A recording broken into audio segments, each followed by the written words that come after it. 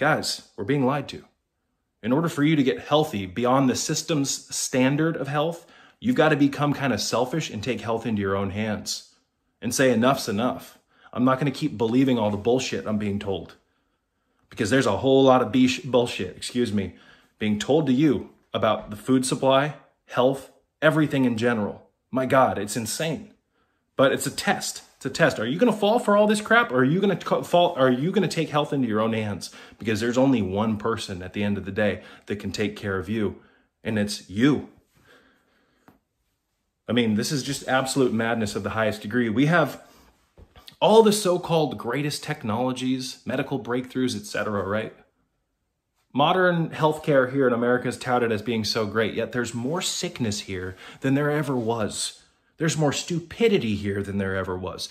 Obviously, the things that are considered the go-to standard aren't really working for us the way that they're telling us that it is. It's not working, folks. The ship's taking on water. So, start with water. Start drinking clean water, you guys.